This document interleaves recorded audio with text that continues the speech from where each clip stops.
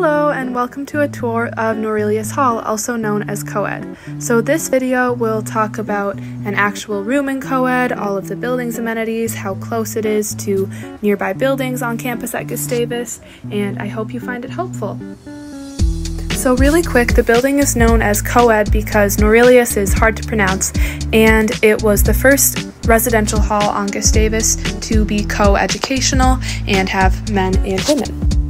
This is a map of Gustavus's campus. I know this image has a lot of detail, so I've linked more information with a map of Gustavus in the description, but in this image, Norelius is located in approximately J4. Here is a satellite map of campus, and the blue dot is co-ed.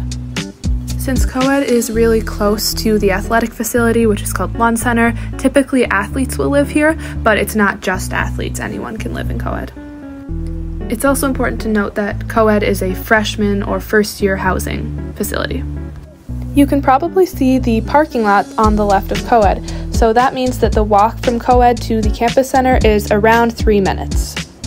Co-ed has 4 floors and houses around 400 students.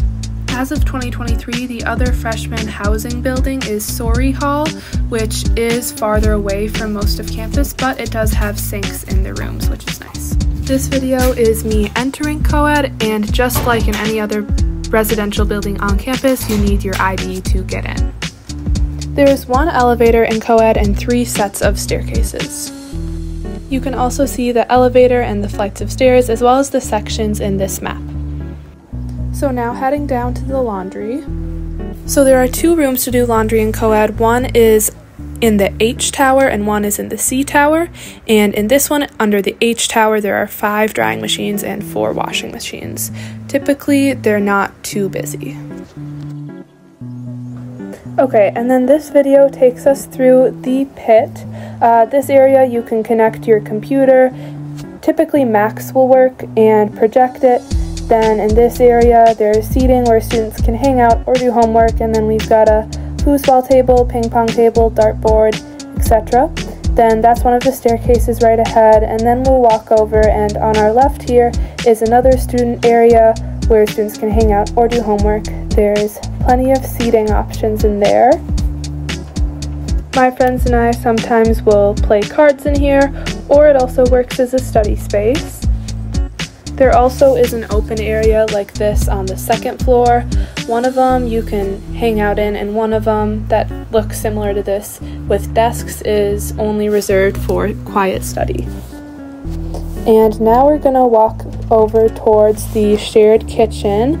Right there is a water fountain. There is a water fountain on every floor with a water bottle filler, which is really nice.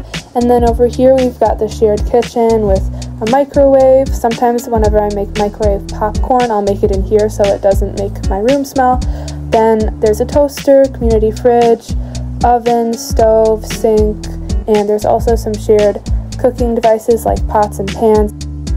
Okay, so now we're walking through a pod. This is a women's pod, and there's 22 students living around a common shared living space with 1 CF, which is similar to an RA, and that means collegiate fellow.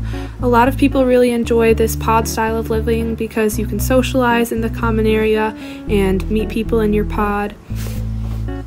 And here I've got a video of a bathroom. So this one has 2 toilets, 2 sinks, as well as a shower.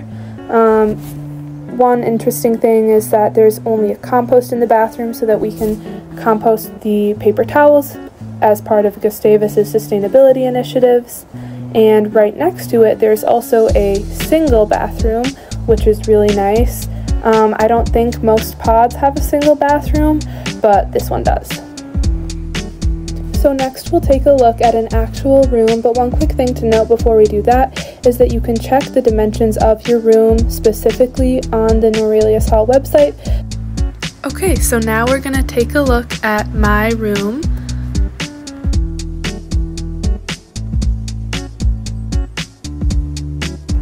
So the first thing to note has to do with the beds. So my roommate and I both opted to have our beds on risers. A lot of people also chose to go for the full loft, but with the risers we still have a lot of space under the beds. As you can see, here's what I have. And my roommate has some Snapple and Gatorade under her bed. And here's a closer look at the risers. So there's these knobs in there, and make sure that if you decide to use the risers that you bring a hammer on move-in day so that you can move the bed. All beds in co-ed should have the ability to rise, but if they don't, my friend who moved in early for cross-country, hers didn't, and she was able to ask ResLife to swap hers out. So all beds should have risers if you want to use them.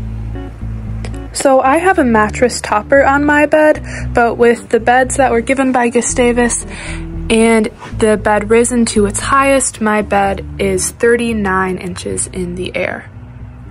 It is 36 inches in width and approximately 80 inches in length. And the mattress that Gustavus provides is 6 inches tall. Next up, the desk is 41 inches across and about 23 inches from front to back. And it's about 30 inches tall. It also has all of these drawers, so this one slides out, and then this one, and this one. Mine are a little messy, just the everything drawers in there, and this one is bigger. So those provide some nice storage space. Gustavus does provide the option to buy a fridge or microwave from bedloft.com, but I chose to use some extra ones that my family had laying around. The wardrobe is about 6 feet tall, 34 inches wide, and 23 inches deep. Alright, and then here's a look inside my wardrobe. So in here I counted 65 hangers, and so that fits, and then I've got a bin up there. I can fit 6 sweatshirts up here, 2 of them are in the laundry. Then I've got 2 bins there to make more space.